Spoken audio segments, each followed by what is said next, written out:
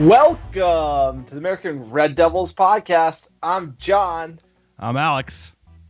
And we're bringing you the best Manchester United news from this side of the pond. Woo, sir. How we doing? We're coming to you straight live from that Manchester United dressing room. I don't know what to say, really. 3 minutes till the biggest battle of our professional lives. All comes down to today. Either we heal as a team, or we're gonna crumble. Inch by inch, play by play, till we're finished. We're in hell right now, gentlemen. Believe me. And we can stay here, get the shit kicked out of us, or we can fight our way back into the light. We can climb out of hell. 1 inch at a time. Now, I can't do it for you. I'm too old. I look around, I see these young faces, and I think, I made every wrong choice a middle-aged man can make. I pissed away all my money, believe it or not. I chased off anyone who's ever loved me. And lately, I can't even stand the face I see in a mirror. You know, when you get old in life, things get taken from you. I mean, that's part of life. But you only learn that when you start losing stuff. You find out life's this game of inches. So is football. Because in either game, life or football, the margin for error is so small. 1/2 a step too late or too early, and you don't quite make it. 1/2 second too slow, too fast, you don't quite catch it. The inches we need are everywhere around us. Hell yeah. They're in every break of the game, every minute, every second. On this team, we fight for that inch. On this team, we tear ourselves and everyone else around us to pieces for that inch. We claw with our fingernails for that inch. Because we know when we add up all those inches, that's gonna make the fucking difference between winning and losing. Between living and dying. I'll tell you this, in any fight, it's the guy who's willing to die who's gonna win that inch. And I know if I'm gonna have any life anymore, it's because I'm still willing to fight and die for that inch. Because that's what living is. The 6 inches in front of your face. Now, I can't make you do it. You gotta look at the guy next to you. Look into his eyes. Now, I think you're gonna see a guy who will go that inch with you. You're gonna see a guy who will sacrifice himself for this team because he knows when it comes down to it, you're gonna do the same for him. Right? That's a team, gentlemen. And either we heal now as a team, or we will die as individuals. That's football, guys. That's all it is. Now, what are you gonna do?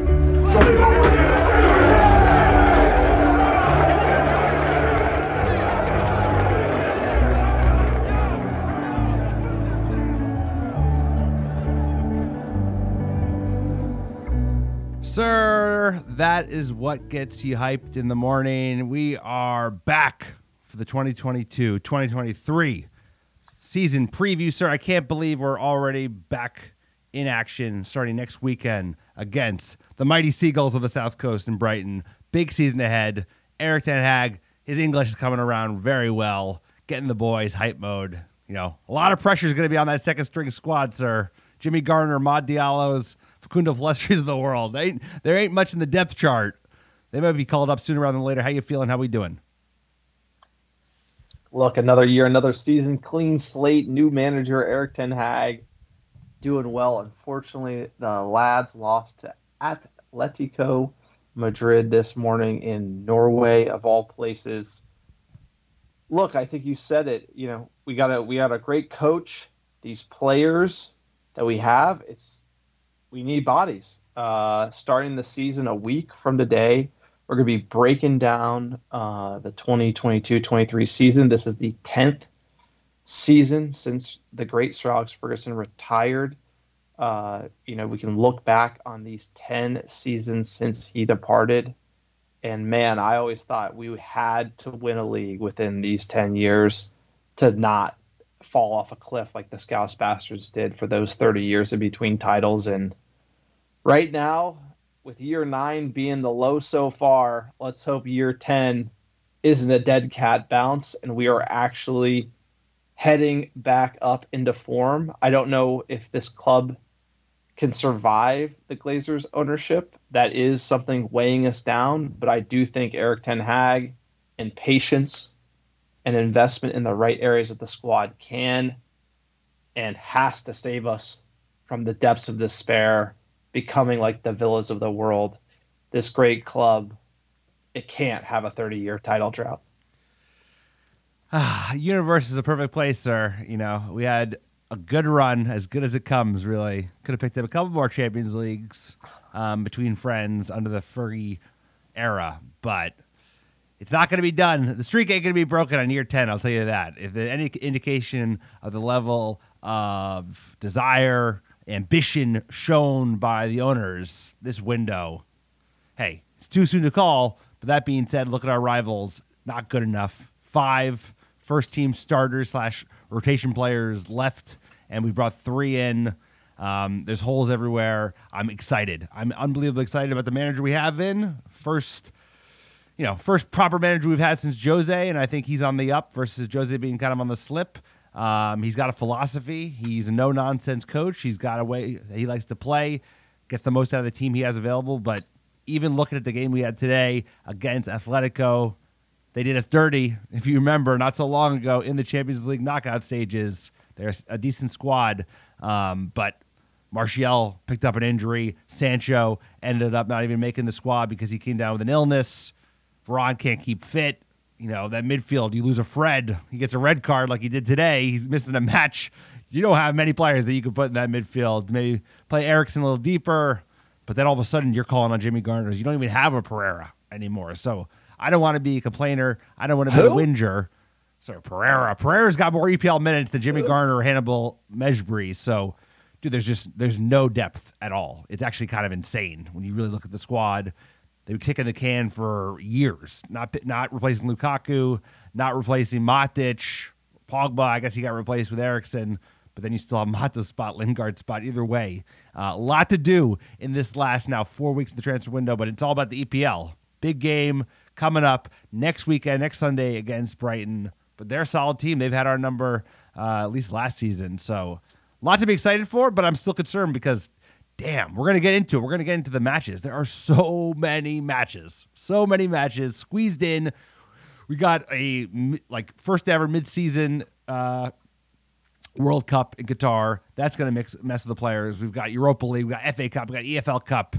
It's going to be a serious marathon. And we have a thin squad. You have to look at it from the director of football perspective. You think about last year, how that season was managed, right? Ole departs early. We go with the interim manager. Then we decide we don't want to buy players in January. There were midfielders available. We know Matic is going to leave. We know Pogba is going to leave. We could sign someone cheap and then go for top 4, get that extra $100 million in a bank. That matters. People look at why aren't we spending this summer? We missed out on Champions League. We missed out on that extra $100 million. That definitely hurts Manchester United's finances and hurts our ability to strengthen this team. We punted everything to the new manager. Now we're at the new manager, and we're not going out and getting the players signed where we need them. So if we didn't do it last January, we're not doing it this summer. I know Frankie de Jong, that's a saga. Ronaldo, that's a saga. We need a right back. We need another attacking player. We need another midfielder, regardless of Frankie de Jong, regardless of Ronaldo. The amount of bodies that we need in this team for this manager to actually be able to have a rebuild. I mean, we're talking about just the basics of what Ten Hag needs to last this season. I don't care if it's a loan deal to wait to buy the right player that he wants. We need bodies in, and we're starting to see it. The one thing that stands out to me after watching the what's the stupid Charity Shield between the Scouts, the Community Shield between the Scouts Bastards and Shitty this year, something that we used to be in every year. You know, those were the days. The depth those teams have is incredible. Yep. And we do not have that. Like you say, what happens when Martial gets injured? What happens if Rashford gets injured? What happens if McTominay gets injured? You know, we did sign I think center back we're fine, left back, right back need cover, midfield need cover, striker need cover, right wing. Jadon Sancho goes down, Alonga, he's not ready for that yet. Nope. You know, he should be in the first team, but he's not ready to play 22 games for Manchester United. For me, this highlights the issue at the core issue at the club. It's the footballing infrastructure above the manager. That infrastructure makes it so that Manchester United never has a team this thin. We're thinking proactively in the window. We're able to sign players without having the manager. Like in January, signing Kessie or somebody on a free would have been a no-brainer. Just stop the bleeding for making us having to do it all in this window. And so right now, Manchester United, you have to look it in the face and just say, look, Ten Hag, great manager. How much can he do with this team? I think the players are good. I think he can get a lot out of them. You need more. We need more. We're too thin. No, it's 100% right. And you know what? We talked to the last pod about the players we've lost. I didn't even remember another player that we've lost, which was Mason Greenwood. That's six contributors to the season. Cavani as well. Cavani was one of the 5, but I even forgot about Greenwood. He gone, and he wasn't replaced in January when it was known that he wasn't coming back. If you remember correctly, Cavani went down at the end of that January window. Julian Alvarez was still in play, ends up going to City, and they also bought Haaland. So that tells you what a top team with ambition does. Scousers, like you said, like they have depth to go around. So did Manchester United back in the day. Whenever we were competing for anything meaningful, we always had depth. We always had 4 strikers, even if they were a Chicharito. Obviously, look at the 99 years. We had strikers coming out of our ears with York, Sheringham, Ole. It just goes on and on. So you need to have options because, sir, it doesn't matter how good you are. Players are still going to get injured. Like Martial's going to get injured. Rashford's going to get injured. And then we have players got to form. Players got to form. You want to be able to bench them, and it's just like this season. I'm optimistic. I'm excited, but we have to be super real. We have to be super real with ourselves. Like he's going to be relying on kids, which is fine. But 6th place, I think, is a stretch. Honestly, no, we don't have to get into that just yet. But yeah, that's what I'm trying to do. Is trying to say, hey, the manager. I am super excited about Ten Hag, and I'm excited about what he's doing with what he's got. But you have to be realistic, and you have to judge this next season coming up that we're going to be breaking down. You have to judge it based on this very thin team. And the questions I ask are above Ten Hag when you say, why is Manchester United making 600 million pounds a year in revenue? And that's without Champions League. And we can't afford to sign a team or plan around contracts expiring, plan around departures, and be able to get players in, because at the end of the day, that's the core issue. And you know why? 86 million pounds of cash on the balance sheet. Manchester United don't have the money. We've always said it, hashtag Glazers out. They're bleeding cash. We haven't been able to stack the coffers since COVID. Arnold has a lot to do, and we said they do not have the money to spend this window. They can get creative with breaking it up in future payments, putting on the credit card, etc. No money down. We always say that's what they're going to do. But if I was running Manchester United, this is what they want. Pretty much they've decided this is the window. Maybe get creative with a Sesko deal, a lot of upside. Maybe you get Frankie de Jong on the last day. That's really it, because they're trying to stop the bleeding, because we don't have a lot of money at the moment, and missing out on Champions League killed us. So we almost have to just get by, and then hopefully they can make some more money next year to be able to spend the following season. We took half a season off. This is almost taking a season off with not having the depth for Ten Hag, a new manager coming in, and we're not putting down the money to back him. It's crazy. And it's because the money's not there due to the way the Glazers decided to run the club. But, sir, we could go all day about the Glazers. Quick PSA for the podcast. If you like the America Red Devils, we are for fans, by fans. We don't have any sponsors on this podcast. We can call it like we see it. The reason why we can do that is because of our Patreon. Please check out our Patreon page, patreon.com/American Red Devils. We do a behind-the-scenes Patreon podcast every single month. We also give away merch as well, and it's how we want to be supported. We're going the direct fan support. That's why you don't have all the ads you've heard in every other pod. They have emailed us too, and we will not advertise shavers, basically, is how I would say it. Also, check out our website, americadevils.com. Click on store. We have our new Munich air disaster memorial scarves, 65th anniversary this season. It is an amazing scarf, the best one we've designed to date. Use code MUPPET for 15% all scarves. We also have the Glazers Out scarves in stock as well. Check out our blog and our Discord channel. Sign up on our Discord. It's a chat with tons of fans. They're all Muppets like us, talking about transfers, talking about match recaps. Check out our Discord. Invite is pinned on our Twitter and on our website at americadevils.com. Sir, tell them about iTunes reviews. iTunes reviews or 5-star reviews of the American Red Devils podcast, wherever you listen, is the best way to support the pod without spending any of your hard-earned money. This is how you do it. Write a 5-star review and send a screenshot to AmericanRedDevils@gmail.com with your mailing address, and I will personally pick, pack, and ship some free ARD gear. Send it to your door anywhere in the world, absolutely free. Just send out a shipment to Wales, Istanbul, Turkey, Singapore, and everywhere in between in the great US of A. Great ways to support the pod, and it goes a long way to helping us get found organically. Sir, it is the 2022-2023 season preview. We got a World Cup in between. We got Europa League on the menu. Hansa Franz is back in business, baby. Before we get into that, there was preseason today. I'm talking about practice. How'd it go? Talking about practice, Manchester United lined up against Atletico Madrid. We ended up losing 1-0. João Felix scored the goal. We lined up with David De Gea, world number 1 in net. Malacia at left back, interesting. Lindelof, Maguire, center back pairing. Maguire on the right, Dalot on the right, McTominay, Fred midfield, Marcus Rashford, Bruno Fernandes, Elanga on the right, and Martial up top. Came out of the game, looked a little cagey. Atletico came at us. But we did have opportunities early. Rashford had one. Martial had one. 2 really good chances that we were not able to convert.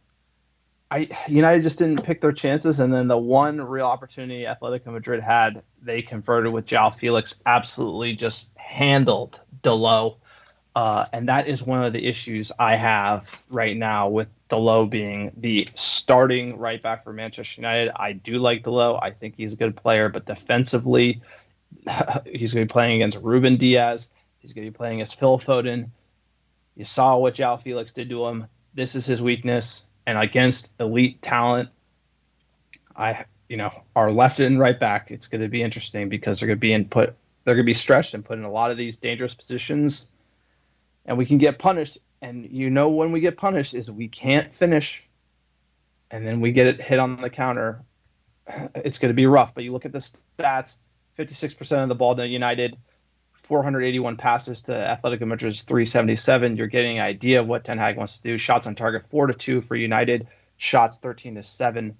We dominated on the stat sheet, but again, a 1-0 loss this morning. We're talking about practice. I think it's interesting. Malacia looks like he's going to be starting. He had a good game, so probably the most interesting thing of the lineup I could see. But Elanga not looking ready, for sure, not looking ready to be starting week in, week out. No doubt. Interesting in Malacia. Encouraging overall. Kind of something that we're going to have to work on as the team gets more adept at playing Erik Ten Hag's style and also gets more confidence. But creating chances, which is good. You got to take those chances. That's almost more important than creating them. And then kind of a typical Manchester United goal. Lindelof too soft in giving giving an attacker too much space, and then the same with the low. It's like that is a big weakness for United. We got 4 left backs at the moment. Talking about like director of football, sir, and squad depth. We have how many? 7 center backs at the moment. 2 right backs, neither of which is probably good enough for the Premier League, and then thinness all over the midfield and attack. So interesting mix at the moment. But encouraging points. Bruno looking solid. Sancho not featuring because he came up with an illness. Martial looking decent, but then he went down with an injury. So, sorry, I'm being encouraged, but this season is right around the corner, and this is basically a squad that looks no different than what we had a year ago. And in many ways, if you look at, we'll talk about the squad depth in a second, but we were weaker than we were going into last season, even without the Ronaldo news. You know, you have 6 players out that contributed, 3 players in. That means we're down 3, and we're, you know, in some ways we were patchy in areas last season as well. So last year, I would say, Matic is a stopgap CDM. You know, we had a good balance to make a run for sure. Like I think that if you look at our front attackers, the midfield definitely light on the defensive side, but we had the depth to go for it. This year, there's glaring holes, and the fact that we're not addressing them yet. Now we have time in the window. I'm just nervous with this season starting.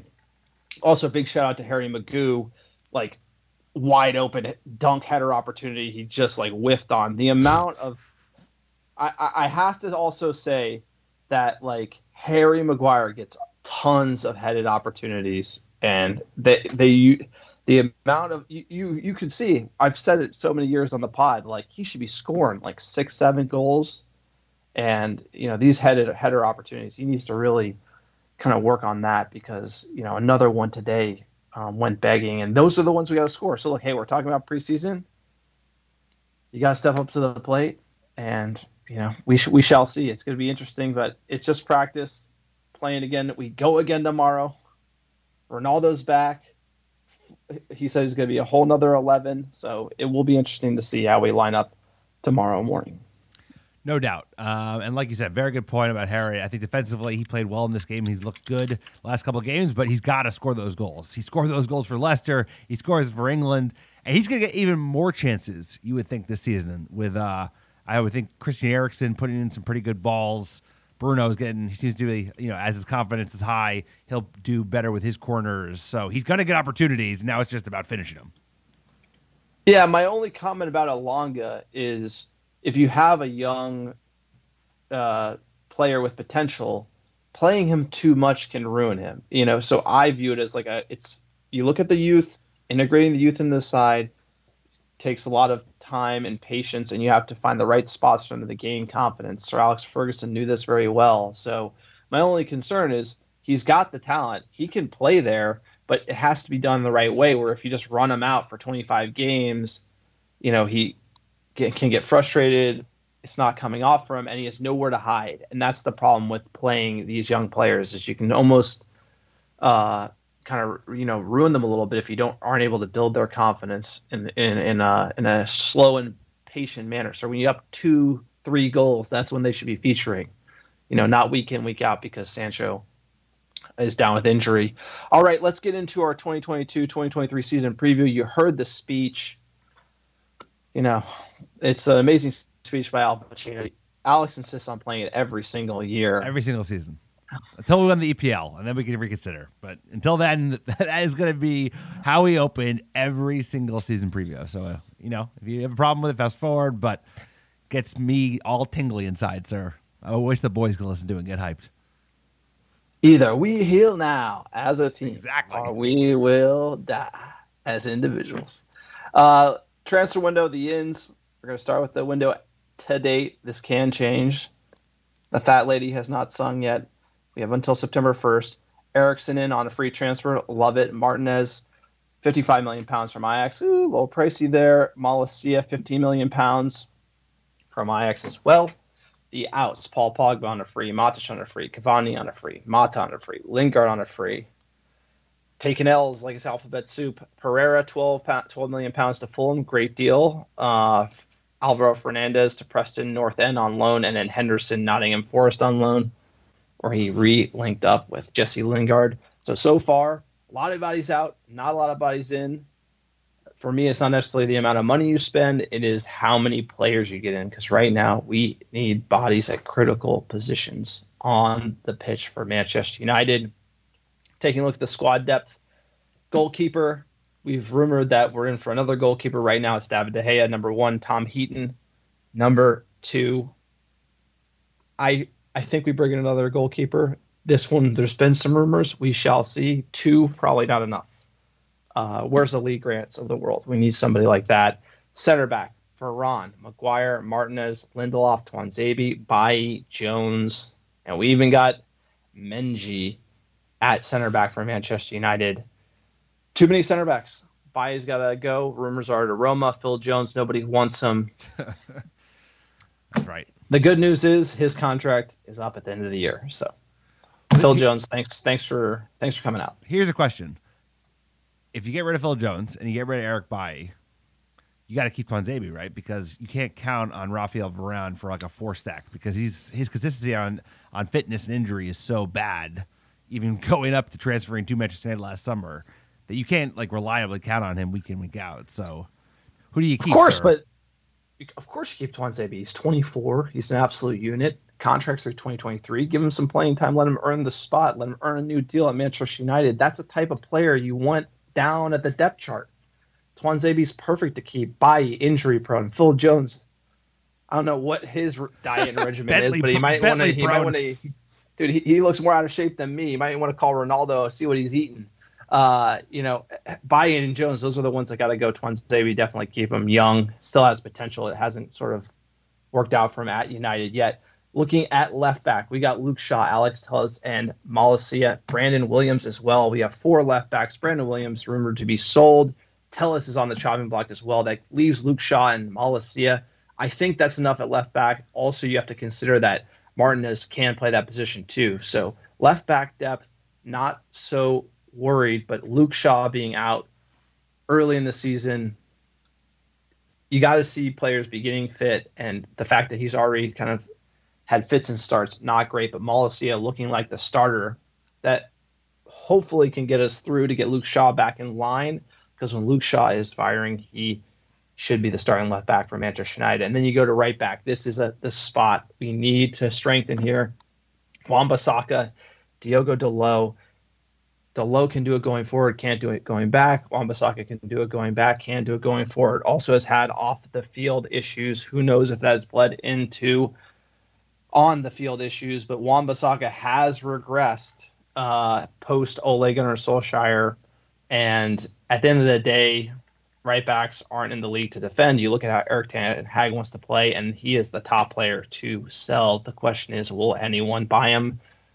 Answer is probably not. Loan apparently is on for Crystal Palace, but the idea is we're probably not going to pay to replace him. So this is a really weak position for Manchester United. I rate Dalot, but again, with young players, Dalot on Diaz, Dalot on Felix, Dalot on insert player here. It's just, you're going to see it. So this is something I'm concerned about. And, going forward, he totally has it, but defensively, you got to have that too. And big weakness for Manchester United. Speaking of big weakness for Manchester United, central midfield, Fred, McTominay, Gardner, Donny van de Beek. You shitting me? This is all we got? I mean, this is scary. Like, I can't believe we're not thinking about 2. And I know it has to do with money, because it's all money. It's all about so money. Thin. Donny really can't do it. He's so not then you're good talking enough. about Fred, McTominay, and Gardner. Gardner And can't. Gardner is not. We really had Fred, proven. McTominay, Pogba, and Matic last year, and that wasn't enough. That really wasn't enough. So scary stuff for Manchester United in central midfield. Attacking midfield, we are stacked. Bruno, Eriksen, Hannibal. I love those 3. Nothing. I can't say anything bad about our attacking midfield. It's just right back, central midfield, flashing red lights. Like, need it before Brighton. I can't believe we're leaving these positions at the moment for Manchester United. You go down are the proper attacking players here. Left wing, Jadon Sancho, Marcus Rashford, Elanga, Garnacho.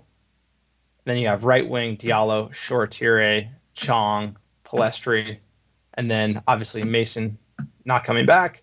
Center forward, Ronaldo, Martial. Now, half those players should be on loan, sir. Half those players should be on exactly. loan or on under 23s, right? Like, you cannot be counting on Ahmad yet, Facundo yet. Certainly can't count on Shoretire yet.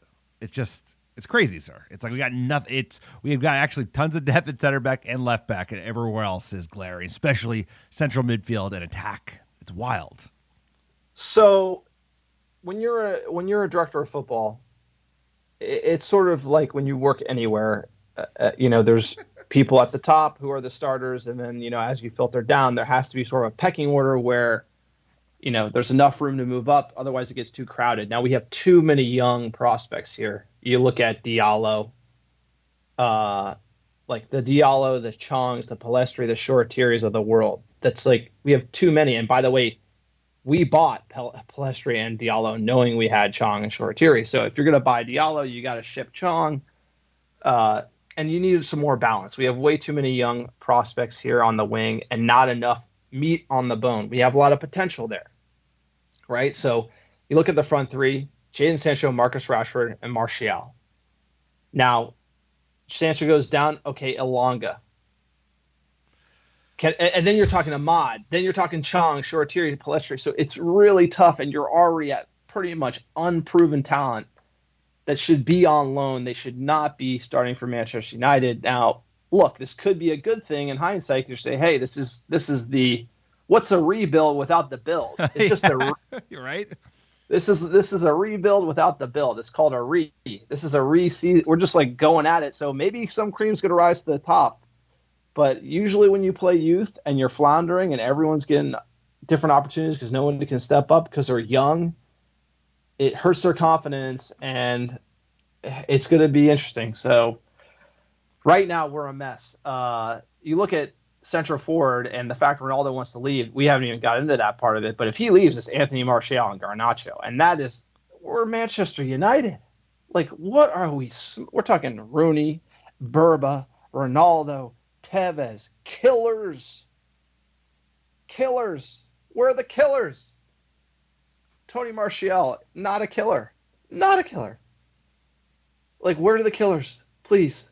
Ronaldo. Jadon Sancho's a killer. Ronaldo's a killer. I'll give you that. Bruno's a killer, but he's not an attacker. Like, I need strikers. Like, the fact that we only hear one name, the fact that we only hear Frankie, no other midfield. We only hear this new kid that you never heard of before a week ago, Sesko, like the new Haaland, who's not Haaland, because Haaland at his age was much better than this kid is, who scored like 8 goals in his whole career. And like you said, I think the one positive is like, hey, this season's a write-off. It's an absolute write-off because the owners have not showed the requisite level of ambition to think that they have serious ambitions for going top 4. There's no way, because the squad is completely misbalanced. But it's going to put a lot of emphasis on youth, but that's tough because some of them will rise, but you can crack and crush players by expecting them to play week in, week out against Premier League opposition. It gets tougher every year. It's amazing, especially with more money coming into the league and more expertise. This Premier League gets harder every year. Cities of the world are better. They're better than they were last year. Same with the Scousers. Same with the Spurs. Chelsea, Dude, not so much. They're getting rid of Sterling, right? Sterling is I know. And surplus. He's surplus. But he's a good player. I hate Sterling.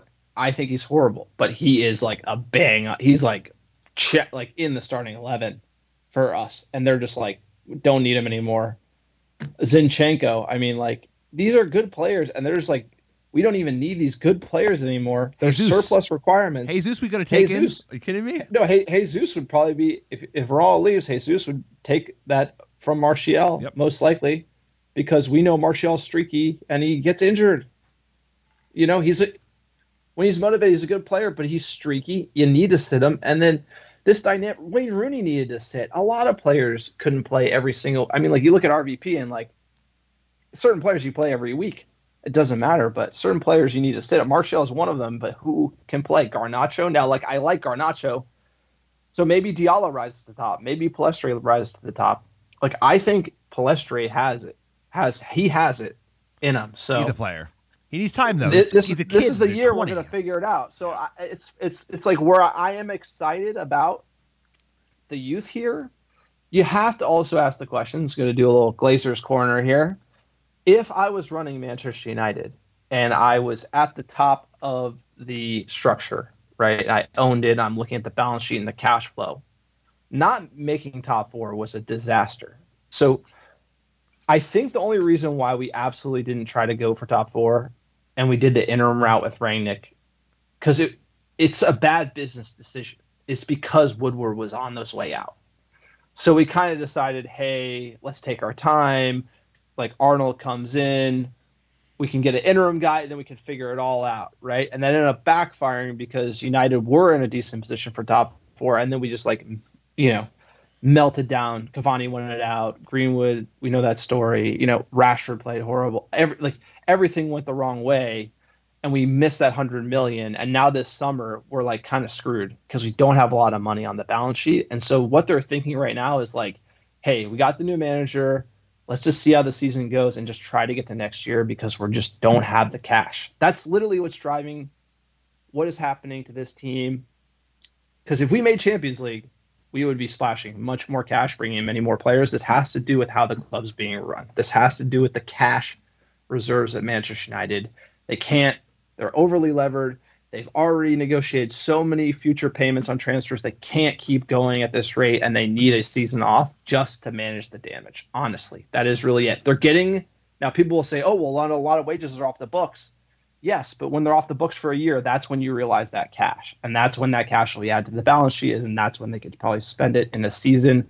So, again, the Glazers, tying Ten Hag's arms behind his back, and he's going into a championship fight in a week. And that's just the way it is. You have to talk about the Glazers in this team. But I'm excited to see what this manager does with this team because there's a lot of decisions to be made, a lot of options, a lot of youth, and hopefully he can figure something out because if Garnacho starts just like blowing up, like who wouldn't be happy about that?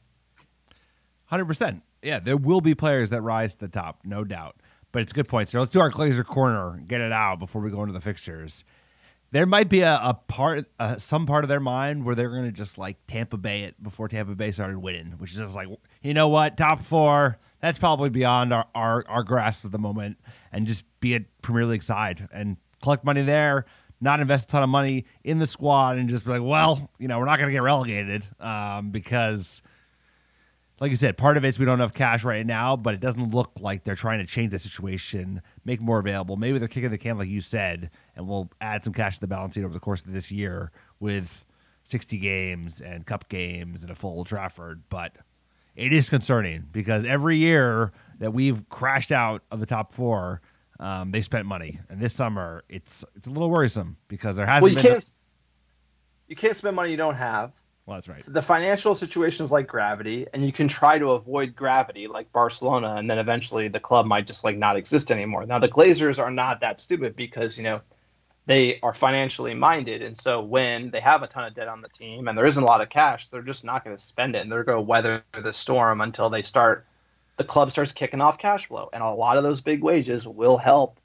Shipping those wages off the books will help with the cash flow dynamic at Manchester United. But last year, we had a ton of wages on the books, which is why we didn't accrue cash throughout the season, which is why we're thin, and we really needed that Champions League money we missed out. And that's why this summer, I think they like these sagas, because at the end of the day, you push everything on a saga, and then it might happen or it might not happen. Then you're like, oh, well, we really tried. And it kind of is a way to gloss over. 100%. It's a way to gloss over, like, okay, Frankie de Jong, you might get him, you might not, but like we still should get like Neves or Tielemans or getting a right back or, selling someone or loaning somebody. And that's where I really think the problem in the front office is, hey, understand the budget and then do a lot with what you got, because you can loan players. Like Eriksen's a great example, free. He's added a ton of value. Like, let's go find some free loans for these positions and maybe loan to buy. Like I'm totally open. It doesn't have to only be big money transfers.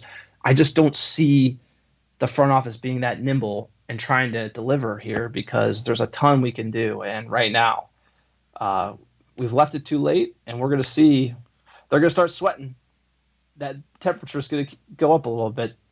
But let's go into these fixtures, sir. We got a quick start. 8 games in 6 weeks. That's not including Europa League. We kick off the 7th against August 7th against Brighton at home.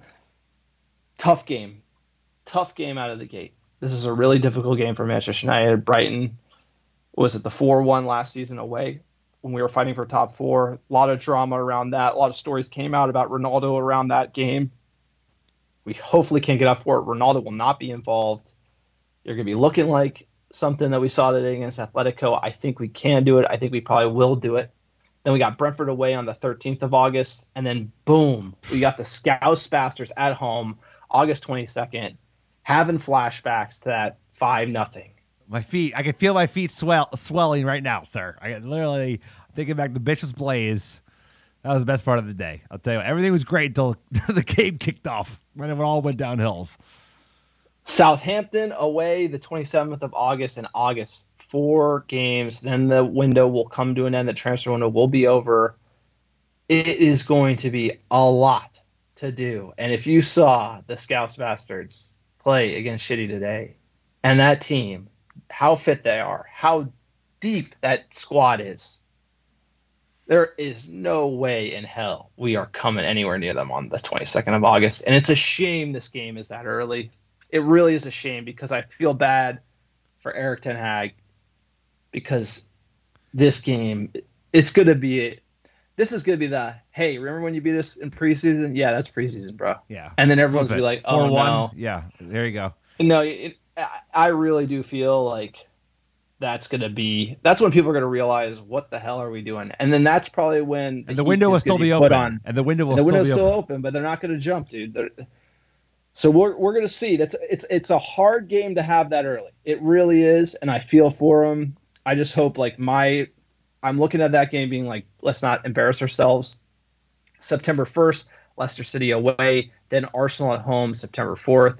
September 11th, Crystal Palace away, then Leeds at home September 8th. Tough run. Does not get easy. It does not get easy. We're also going to be layering a Europa League across these games. Match day 1 is September 8th. Match day 2, September 15th. So in September, you're going to start seeing these Europa League games. Thursday nights, a lot of travel in Europe. Thin squad. This is a little uphill. This is, we're going to be going a little uphill. So everyone's got to be thinking about all the stuff we're not even talking about. Obviously, later, EFL, FA, everything's going to get layered in, but a lot to do for this team. And if someone gets injured, critical, like say, imagine if Fred gets injured, what do you do? Oof. Martial gets injured. Ronaldo isn't playing. Can't get Sesko Sancho done. gets injured. Any of these players. Martial, he's our striker at the moment.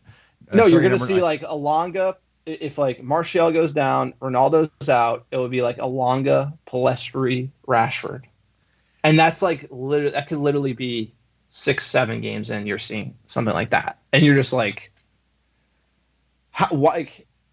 these aren't questions that the pod should be asking. Right? These are questions that, people who are CEOs of multi-billion-dollar corporations should be asking. And I think just because we've watched this game for almost 20 years, we've watched this team for a long time, these are the situations we're going to be in. We are going to be in situations like this, and you're going to be like, how did this happen? And obviously watching Sancho, Rashford, Martial kill it in preseason is a great vibe, but like, where's the backups? Because no one plays a full season. And no one's seen a season like this. This is literally, now I'm just counting it up. It's basically 2 games a week for the whole season. Week in, week out, even with the Premier League, they're playing, we get in October in a second. It's every 3-4 days. And that's why these players aren't going on loan. Ahmad's going nowhere. Facuna's going nowhere. Yeah. Garnacho's certainly not going anywhere. Same with Hannibal. Same with they can't because we just don't have bodies. It would literally be negligent to let them go on loan because they're going to be called upon. There's no way they're going to be able to keep Scott and Fred fit. And also, you can't be playing those players week in, week out. Donnie, dude, he hasn't shown it. He hasn't shown it at all. So it's like, Jamie Gardner, you know what? If we wanted to put you maybe on loan in a Premier League club, that Premier League club is going to be Manchester United because you're going to be playing minutes. But you know what?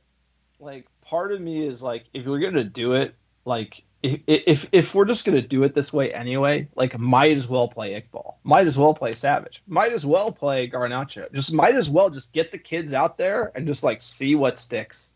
And you know what? If Ten Hag can do that this season, I mean this is the rebuild without the build, and like next summer is going to be the build, right? Maybe. There's going to be next summer. There is going to be a build element where it's like Harry Maguire, yes or no, probably like Palestra, yes or no. Like you could answer a lot of these critical questions now based on how this season is starting to look, and like as a fan, we're not going to get relegated. I'm not concerned about it. And I actually think if we were going to like do this build next summer, which it looks like the majority of the rebuild will be next summer, answering some of these critical questions now to pick the players to keep and get rid of for that rebuild is almost probably the main mission of the season. It's like, don't get embarrassed, play a lot of kids, figure out who's real, figure out who's up for Ten Hag's program and who isn't, and then get rid of those players. And that could be Luke Shaw. It could be Harry Maguire as well. It could be,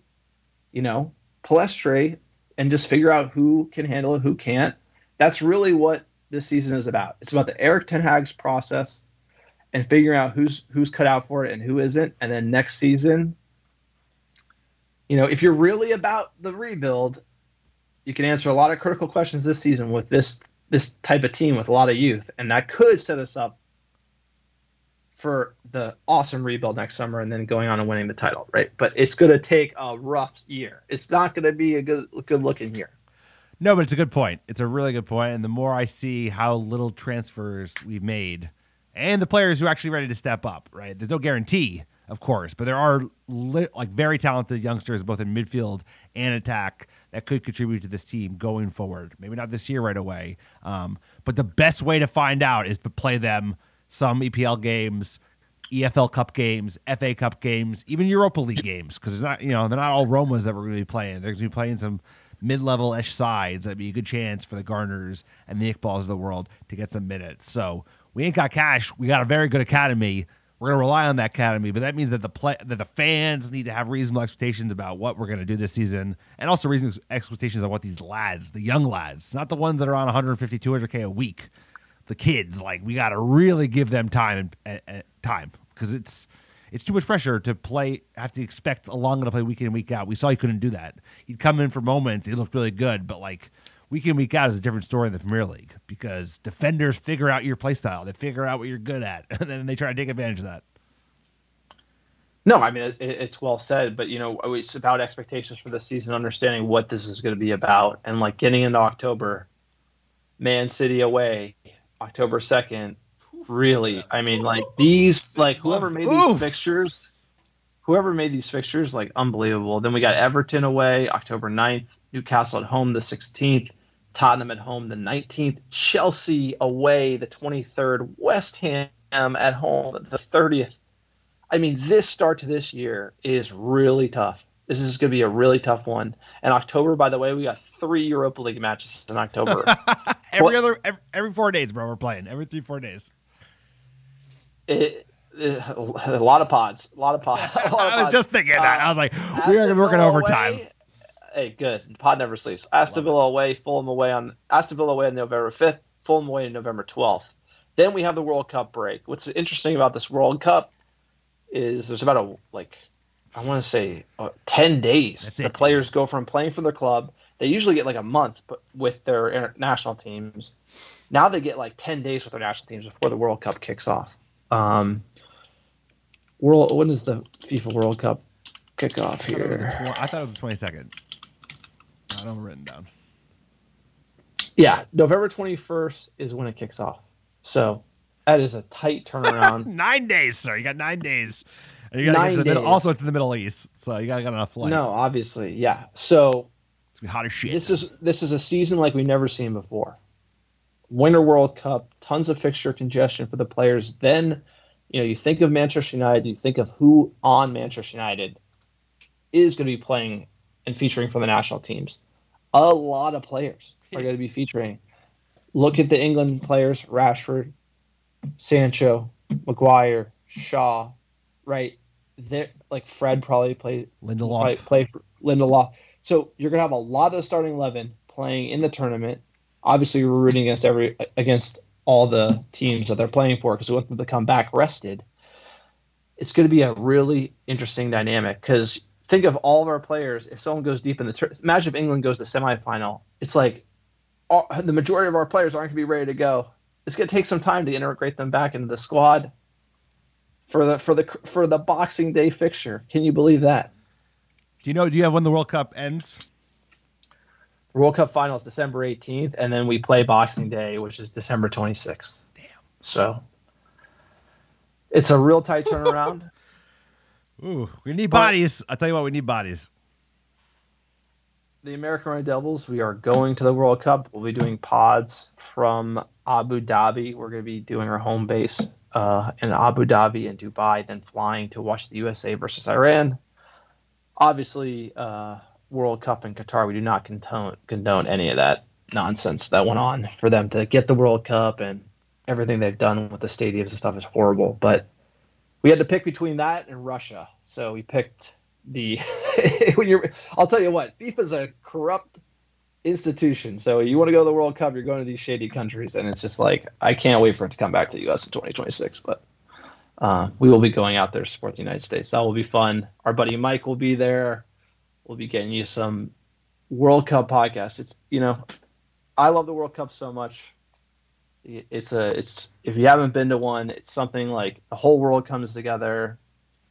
It's unbelievable. It's really a special event, and I'm looking forward to it. And we don't pick where they host them, so I'm begrudging going to where we're going as much as the next guy. But it is what it is. I want to see the USA play. Excuse to get away, sir. It's in the contract, in the marriage contract, that I get to go and travel for a week for every World Cup. But I think the USA, Mexico, Canada, that's going to show the world how to shine. And that's going to be exciting. But anyway. No, that's back to normal. I mean, like, that's just back to what it should be. I mean, like, the Euros in Ireland. Yeah, that'll be awesome. I'm going to that. That sounds like, it's like. Dark Gales, let's go, baby. We kick off Boxing Day, the 26th of December, at home, Nottingham Forest. Jesse Lingard returns. Jay Lings, get those acid wash jeans out, baby. Then we go Wolves away December 31st. Then Bournemouth at home January 2nd. And then Man City away the 14th of January. Arsenal away the 21st of January. And then we have Crystal Palace at home February 4th. So not too bad, but the Arsenal shitty games early January. I mean, we're going from December. We got to I like the December fixtures to ease us back in. Yeah, it's not bad. But then it gets hot. And then City. And then it gets hot, yeah. And then you have Leeds away February 11th. Europa League knockout stage is the knockout round playoffs are 16th and 23rd of February. Round of 16 is the 9th and 16th of March. And the quarterfinals will be in April, the 13th and 20th of April. So can't forget about the Europa League fixtures. So Hans and Franz, I hope Erik ten Hag just plays the kids and we don't care about winning that because there's so much going on that we have to not get embarrassed in the league. I think we can't be trying the whole idea of trying to win Europa League. It's juice isn't worth the squeeze unless you're just not. What's more likely, winning the Europa League and getting top four or getting fourth in the EPL? And the answer to that is probably Europa League. So my assumption is probably wrong, right? I would say so. I think that is the fair assumption. We're much more likely to go on a cup run, given that who's in it, versus finishing top four, which I think is highly unlikely, given how insane this schedule is, sir. We also have FA Cup as well to throw in the mix. Those games, Carabao Cup. I mean, the FA Cup starts. I don't know what round we're going to be in, but there'll be games in November and October. We probably might qualify to be in the later rounds of that. That might get going in January. But either way, it's going to be every 2 games a week for the rest of the season. Can't wait. Pod's ready. I don't know if the squad's ready, sir. You and I, we're not quite in Erik ten Hag match fitness style, but the banters, we're ready, dude. Give me some extra Diet Coke. I'll be ready to rock. Like Mad Dog Mike, sir. Let's go. Yeah. After this transfer window, give me anything. I'll tell you, what's worse than a horrible season? This transfer window.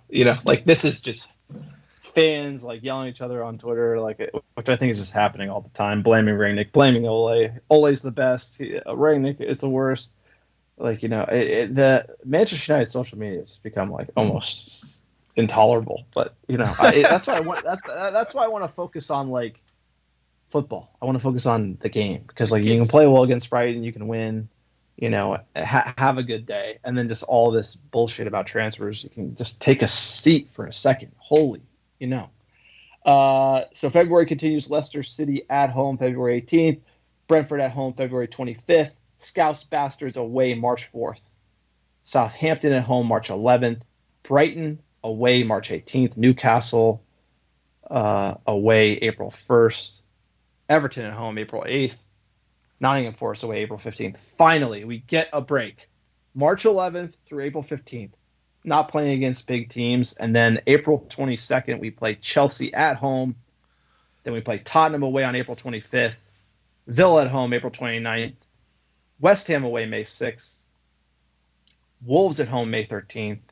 Bournemouth away, May 20th. South Coast, baby.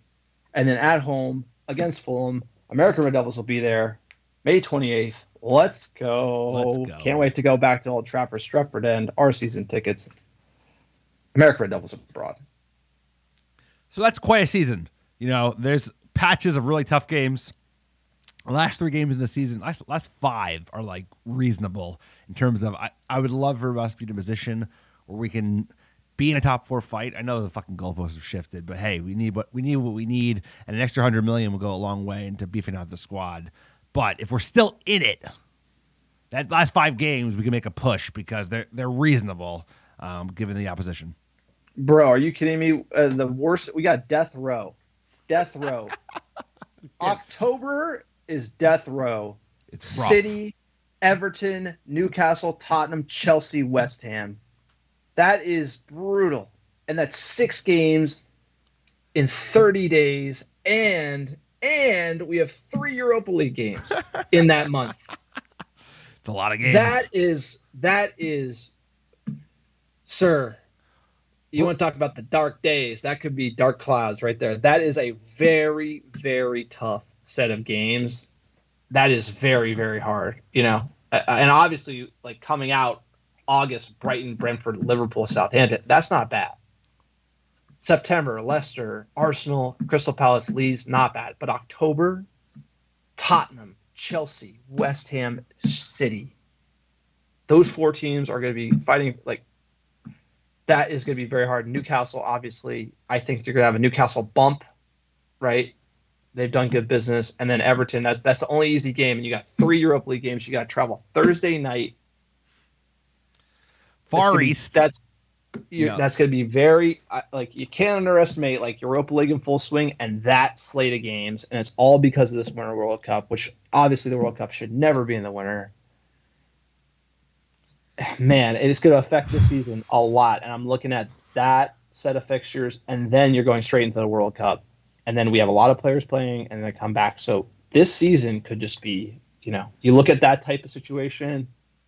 Man, that's tough. And it's a tough start, too. There's no place to hide. There's no place to hide for this team. It's going to be a lot of games. It's going to be a lot of stress on the players, the new coach. We have to be patient with our new manager. Obi-Wan Kenobi, you are my only hope. That's where we're at. He's our hope. And this is why these players aren't going nowhere. It's like you see how many games they have. It's like Gardner's going to be starting games all the time. Iqbal's going to be starting. Garnacho's going to be starting. Ahmad and Facundo ain't going nowhere. They're not going anywhere because they can't, because we have so many games. It's actually insane. And injuries are going to happen, and the boys need rotation. So I'm trying to be positive. So it's you're going to see who's going to rise to the top. This season's going to be a mess. We could finish probably as low as 10th, but you're going to see who's legit and who's not. A lot of players need to have their contracts extended. Rashford, who else? Shaw. I mean, there are players that we need to kind of decide on. So it's going to be a big, big season for Manchester United. It's the before the rebuild. Yeah, what is it? It's we're demolishing the house. We're laying the foundation before we build. We're basically just clearing house. It's the do nothing before the rebuild, which is next year. So I'm excited. Let's get into our predictions. Your league finish. Where do you think Manchester United are going to finish?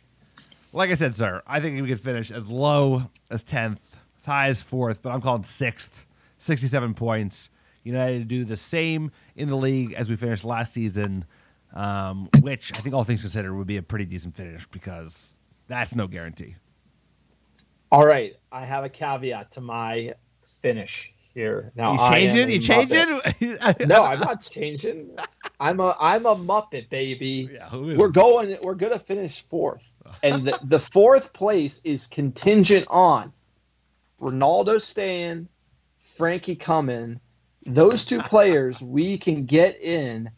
I can think that Ten Hag can deal with all the nonsense of the World Cup winner, all these tough fixtures. I think he can manage the damage. I think Erik Ten Hag, the players might wane, but Erik Ten Hag is going to be cracking that whip. He's going to be getting the best out of him. It's going to be next man up attitude. I think he can manage this. And I think there's also a wrinkle is everyone else has got to deal with the Winter World Cup, right? So there's a lot of other teams that are going to be hurting. Like everyone thinks Tottenham's going to do great. I think they're going to bottle. Chelsea, they could bottle. I think you're going to start seeing expectations for United are low. Expectations for other teams are high. You have this weird season. I think it's going to throw some things in the mix. I think we will be in striking distance at one point. And if we can get Frankie in the midfield, get CR7 scoring, I think we could be the surprise 4th place team. Not saying it's going to be easy. By the hair on our chinny chin 70 points, baby. Let's go. See, I'm assuming we lose Ronaldo when we don't get Frankie, so that's 7th.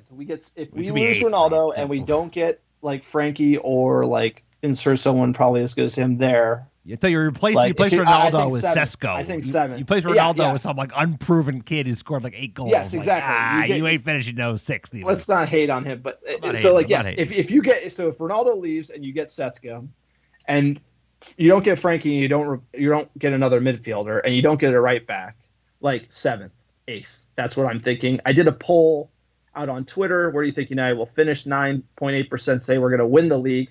Love that. I love it. Let's go. I love that. Let's go. That's awesome. I love it. I love our fans.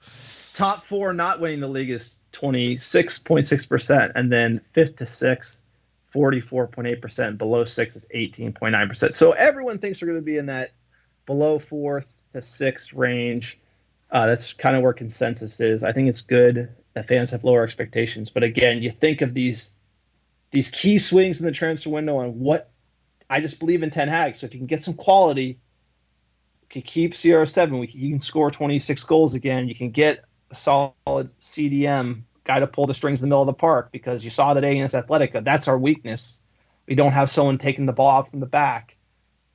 You can get Frankie de Jong in. You can be looking at maybe a 4th place. So I'm not going to rule it out. Let's get in the trophy hall. What do you think, Alex? What do you got for trophies? What are we going to win? Sir, the comparison to last year, what we thought we were going to win, how we were going to finish, it was so funny. I didn't even want to replay it because, I'm not a guy for whatever. But anyway, Europa League, sir. I think Hans and Franz, we finally get it. We right the wrongs of Ole and the Villarreal Yellow Submarine sinking our cruise liner. We just stop. And we bring it home, baby. Roma. It's going to be Roma, Manchester United, Jose Mourinho rematch. You're going to have Matic in the mix. I think Mickey joined them too. He's bringing all the boys together. Chris the Milkman Smalling. Sorry, I can't wait. Hans and Franz, baby. It's ours. We're going to play that. We're going to be playing that beat all year long, buddy. All year. What you got?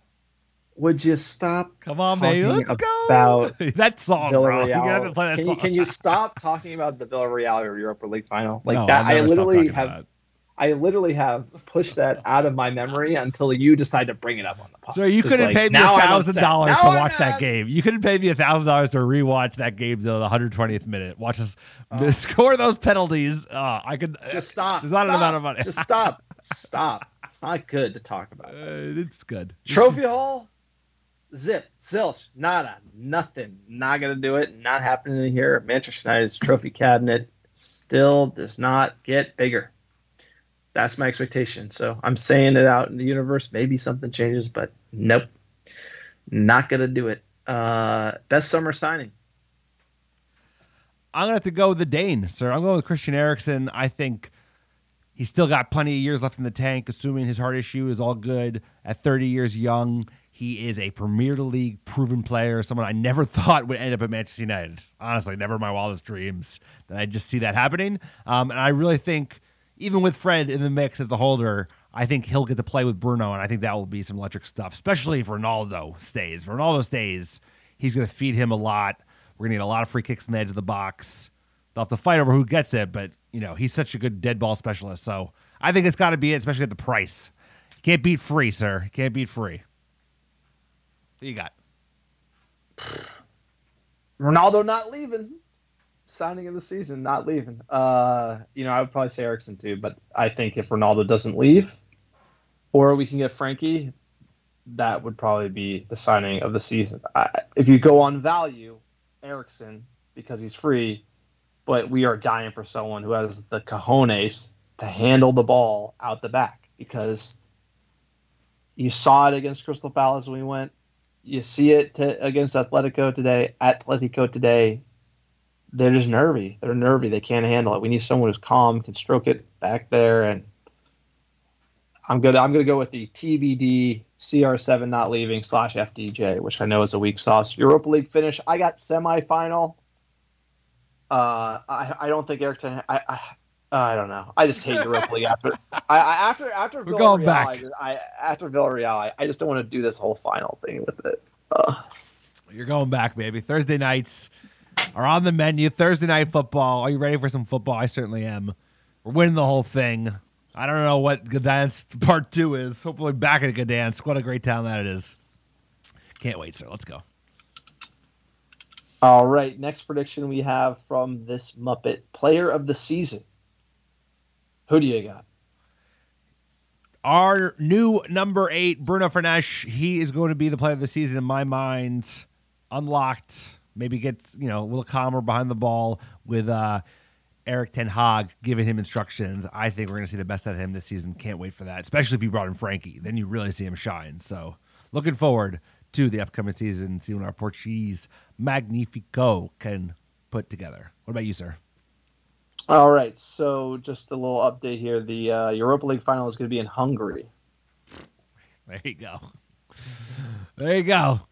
The 14th district of Budapest. So, interesting. The Pukas Arena Park. We shall see if we make it. Player of the season for me. It's going to be Cristiano Ronaldo, sir. I'm going full Muppet on Ronaldo. He's scoring 28 goals. Let's go. And that segues into our top goal scorer predictions. I'm going to say Cristiano Ronaldo, top goal scorer for Manchester United. The only reason I'm going this heavy on Ronaldo is because who the hell is going to score goals for us if we don't sign him? So give me your top goal scorer for Manchester United. Our previous top goal scorer before Ronaldo joined, that's Bruno Fernandes. He's going to be back at the penalty spot because Ronaldo, he gone. He's leaving. Whatever it takes. He'll take a pay cut, sir. He'll pay his own buyout. He'll pay Manchester United to leave. But I think Bruno Fernandes is back to our top goal scorer because, we don't have a default number 9. It's big pressure on Martial. I don't see him kind of getting to the numbers that you need to supersede inform Bruno. And I'm hoping he'll be back to his best this year. Who's going to be your most improved player this season? I'm going Muppet from preseason. I think it's Sancho. He had a very lackluster first season at Manchester United, but I think we're starting to see glimpses of his old confident self. I think that's the man to keep an eye on. Future number 7, hopefully, if we can put together some consistency. Who you got?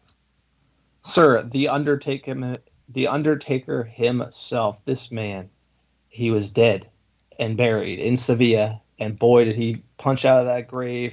Tony Martial, English press said he had no chance. The man was dead in Sevilla. He came back from the dead, looks to be alive at Manchester United. We know what he can do, so I'm going to say, how can you not pick him as most improved? He was dead and buried in Sevilla, and he's back at Manchester United. How is that not most improved? Well, it's one thing to do in Sancho preseason. Was alive. It's one thing to do in preseason. It's one playing. thing to do in preseason. It's another thing to put together a great 2022-2023 season. My pick is Sancho. I would love to see Martial do it, dude. Score 20 goals. That would make me the happiest man in the world. No. If he scores, for the record, if he scores 8 goals, he's still technically most improved because he was dead, not playing for the team. He was not. What about Donnie? You think Donnie's going to get a shot, sir? He has to. We don't need players. I don't know what happened, sir. call the Monstars, bro. Someone give Donnie back his mojo, because he can talk about playing football. You can look at highlights of him before he played Manchester United, but man, you look at him at Everton, nothing. You look at him at Manchester United, nothing. So if he can't get Erik ten Hag can't get him playing, then he gone. Sir, I mean, I thought we'd see a little more out of him too with Ten Hag coming in. And it's like, you see it with Martial and Rashford. Donnie, I'm just not seeing it. That's a solid chunk of cash we paid for him too. Let's jump into the odds to win the EPL. 538.com. They got Man City with a 46% chance to win the Premier League. The Scouse Bastards 30%. Chelsea Scum 11%. Tottenham Hotspur 5%. Arsenal 2%. And Manchester United with 1%. So you're saying there's a chance. Manchester United to get relegated. Manchester United 4%. This is a great Diego. We have more of a chance to get relegated than win the league. That's probably right. Our chances to qualify for the Champions League are 18%. These predictions don't know what they really do or anything, but we just read them out. Europa League betting odds: Manchester United, the odds-on favorite, plus 850 to win. Then Lazio, plus 850 for Manchester United, Arsenal, and then Roma is second, plus 1100. Lazio, Sociedad, Betis, Union Berlin, Rennes. So these are the types of teams we're going to be playing in Europa League. Let's get into it, sir. You got the music? No. United in the news. All right, jumping into the news. Sir Alex Ferguson is back at Manchester United. I thought he never left. He has been a consultant. He's been on the payroll, so seems quite a lot of PR here. He's always been around the club, always been consulting for the team. I think he's on the Glazer payroll. That's the one criticism that there's a few things you can say about Sir Alex. He is untouchable as far as what he brought to this team, but his relationships with the Glazers, his financial dependency on the Glazers, not criticizing them either. But Richard Arnold, Glazer puppet, Hands iconic boss. Get it, sir. Send it. Go Hands on. Hands iconic boss and other legendary figures, including Brian Robson, a formal role in helping the club with all aspects. Alex Ferguson has been appointed to a think tank at Manchester United. He now has more influence at Old Trafford than any point since his retirement. This is just providing cover. I mean, the more that we read articles, and this is where you got to come out, is I don't need to read an article about how you're fixing Manchester United. I don't need to read an article about how you PR spin zone. PR spin zone. I don't need to read an article how you gave Sir Alex Ferguson, a title. I need to see that you're doing a good job. And by the way, if you look at what they have done, what Arnold has done, Arnold has literally appointed Ralph Rangnick, not backed him, not bought anyone, waited for this summer, fumbled pretty much everything on his plate, then got hammered with some fans, started talking about things he shouldn't talk about, said we had a lot of money to spend, hasn't spent it. I mean, as far as I'm concerned, I tweeted out a quote this week, and it was by Nicky Butt, and it basically said Manchester United isn't a place where people should be learning on the job. And right now we got people learning on the job, and it ain't looking good. So as far as Sir Alex being involved, he's been involved a lot since he left, and I don't know if it's been helpful. I'm not trying to say I think you got to close that chapter. I think you got to close the Sir Alex Ferguson chapter, and I think you got to start giving people with real experience, real roles to make real decisions, because we have to move on. And I think part of the reason why we haven't moved on is we've done this whole every manager has picked and bought different players, and there's no cohesion above the manager. And with Erik ten Hag, although I like him, we're going down that same road again, where we're just letting Erik ten Hag pick the players when we need a serious world-class director of football who can build a long-term infrastructure that creates a squad that is deep and is playing to a style, and then the manager is hired to fit that style, and it all is synergistic and works together. And now we're switching from Ole ball that cost us $400 million, which we switched from Mourinho ball, which cost us $200 million, when we switched from Van Gaal ball, which cost us $300 million, and that's why we're fucked. is because we literally just change the tune with every coach, and there's no holistic footballing philosophy or anyone with any real experience above the manager. And that is how you don't just burn the $1 billion that Richard Arnold was complaining about the fans, right? It's really it. And you know who was helping burn that money the whole time for that 10 years? Richard Arnold, because he was the number 2 guy to Ed Woodward. So to think that he's this genius and it was all Ed Woodward's fault, he got the job because he was his number 2, and we're doing the same thing again. You know, if I saw a CEO come in and say, hey, we're not going to make the same mistakes. We're going to hire Paul Mitchell. I'm going to give him the budget. He's going to spend it. He's going to work with the manager, but he's the top guy. If you watch NFL, he's the GM. He's making the calls. The coach is making the day-to-day. Those guys work together. It's a critical relationship. At the end of the day, the director of football is calling the yay, nay on the players, coach's input, but he has to be the one because he's the one for 10 years. The coach is there for 3 years, and United need a long-term vision. And without that, we're doing the same thing. And I think that's because Sir Alex still involved, and that's the way it was done 10 years ago. And that was the way it was done when Sir Alex was at the helm, and things have evolved. We've seen our noisy neighbors change the game. We've seen the Scousebusters change the game, and we are falling behind because we got a guy in Murtaugh who has no experience. And that's it, sir. This is honestly one of the most disappointing pieces of news because you think about it. Love Fergie. He's been on the payroll since he retired. £2 million a year to be an executive for Manchester United. That's fine. Let's let him retire. If they were serious about learning from the mistakes, copy rival. Who's doing it well? You focus on what they're doing well and what mistakes they've learned from. You need to have a front office that has a continuity plan that supports the current manager and how he wants to play, but is thinking long-term. And the fact that we are just bringing back people that are basically already on the payroll. Brian Robinson gets paid. David Gill, I'm not as confident, but I'm sure he's still getting money from Manchester United to provide advisory work. And obviously John Murtaugh is our director of football with having no qualifications to do so. The Nicky Buck quote couldn't be more correct. You can't have guys learn on the job unless they at least have enough experience to be given the chance. And like you said, number 2s and yes men. But this is very concerning because you should be bringing in Paul Mitchell to the world. They were available. They're expensive. But this is just like, hey, I get it. They only want to go in with Erik ten Hag and not spend the money to build a proper infrastructure around him. But that is putting a lot of onus on the man because that model has not worked. It has not worked. Right? David Moyes, Lou Van Gaal, Jose Mourinho, they all had complete autonomy about picking the squad. It did not work. Maybe it could work 4-time lucky, maybe, but even still, that's not how the best clubs do it. Maybe they do that with Pep. I mean, Pep does it, I guess. He gets to pick whoever the fuck he wants. But they've got a lot more cash than we do and discipline around transfer and transfer prices. So this is concerning. This is very concerning.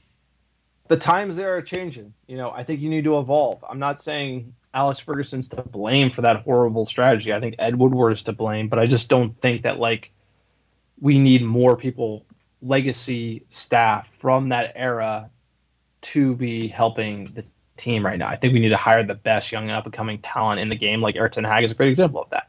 Paul Mitchell would probably be another great example of that. The footballing director from Brighton was another example of that. But things are changing. The game is changing. And I think the way football clubs have changed. And we have not changed that. And that is due to the Glazers. So #Glazers out. All right, getting the transfers from Mudpatry. Sesko, no official bid yet. But apparently we're talking about, I heard, £55 million. This guy scored against Liverpool.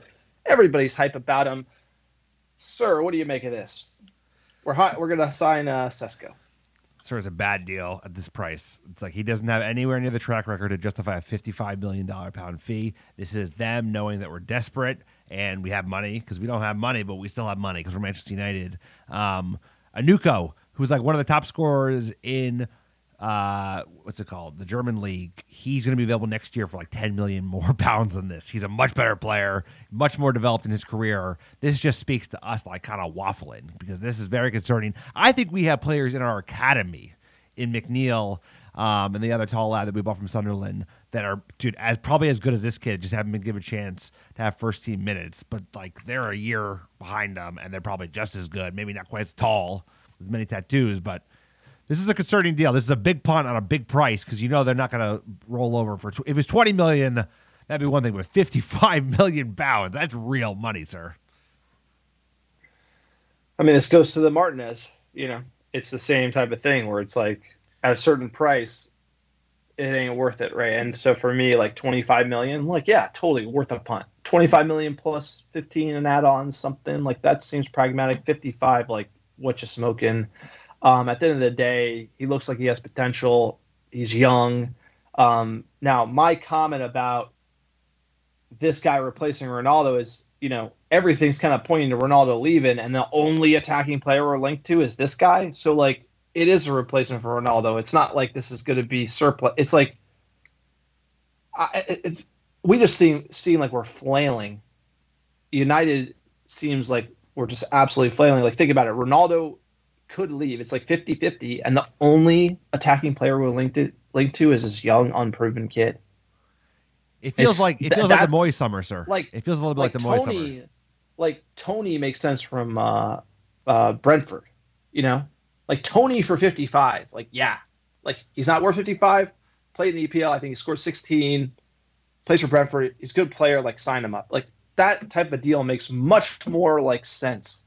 If you're like, hey, Ronaldo's probably going to leave, we need somebody who can lead the line, like, that type of business is so much more sane than this. And so who knows exactly where this is coming from or why there's so much smoke here.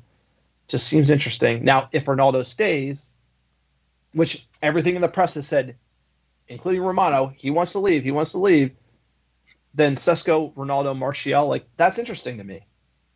But doesn't look like it's going that way. You got to read the tea leaves. We got to call it as best we can. Frankie de Jong, next one up, nothing's done. Nothing's moved. Barcelona just yapping into the wind. Apparently they can't. Not even worth reporting on. It's literally nothing changes. It's just like dumb quotes from their president.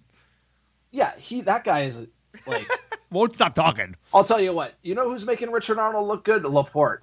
I'll tell you, you can get worse than Arnold for sure. Laporte, like Richard Arnold drinking with people, like, still isn't as bad as this guy. This guy's like, "Are you all right, dude?" This guy's like losing it. So that's that.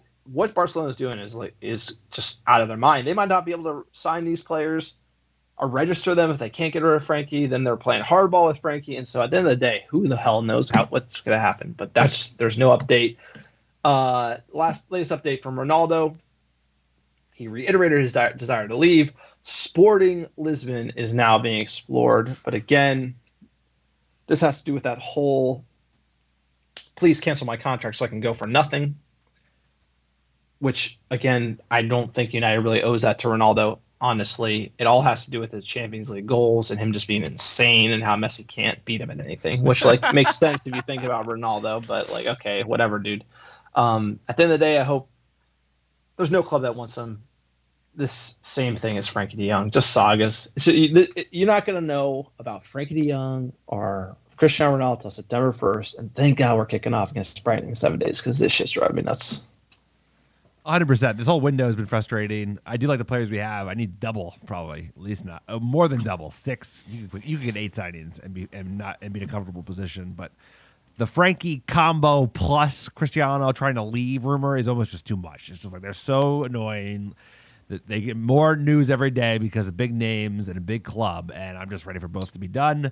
And I have a feeling that you're absolutely right. It's like this shit is going to drag it to the very last day of the window. But at least we're going to have a lot of football in between because this shit is getting real in, 7 days' time, sir? Next Sunday. Let's go. I know. Next bit of news, Ethan Laird might go on loan to Watford. So young right back did well on preseason tour, but he needs regular minutes. He is not going to get it at United. I don't know. Right back, might want to keep him around. We shall see. Obviously, Roma, Milan, interested in Bailly. I think we got to be doing a permanent deal. But I'll tell you what. Ed Woodward might have left the club, but the buy high, sell low, still in place at Manchester United. I'll tell you that. Because you're going to buy players for lots of money, and you're going to sell players for nothing most of the time. Just let their contracts run down. It's insane. Or very cheap. Very cheap. Buy high, sell low. And you would have thought we would have... No money down. No money down. You would have thought we would have sold like at least like a Tellus by now. Like we have 4 left backs. Or like a Williams. Like...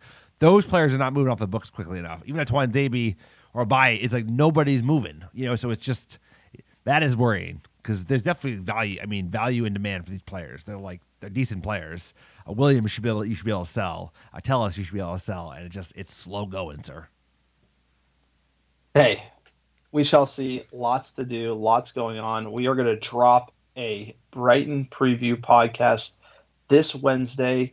We're back, baby, on the regular scheduled programming. We're going to be breaking down Brighton, talking about the transfer news as it's going on, but we kick off next weekend. I am so excited to put on the jersey, drink the coffee.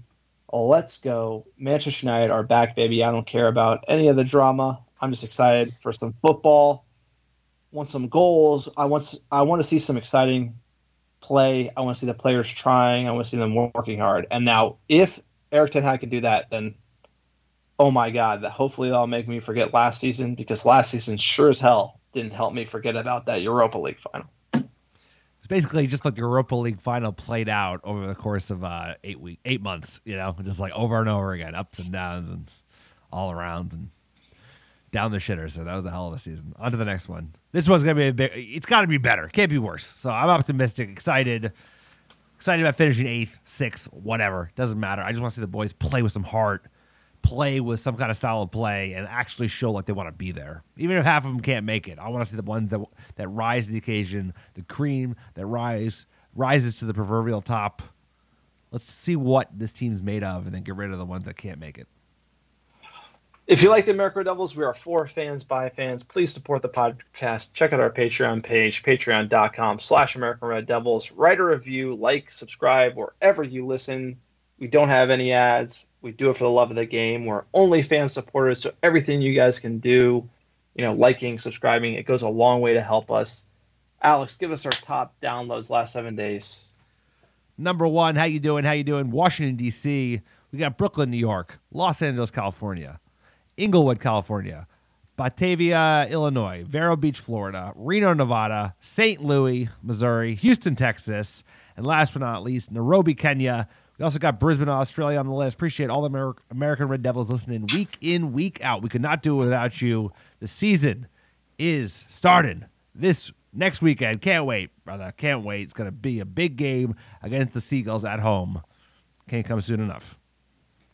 Erik ten Hag's Red Army, let's go. You got a song for us to end the pod with? So I got 2. I don't know which one to do. I think I'm going to do We Do What We Want. Enjoy the week. We'll see you midweek for that preview of Brighton.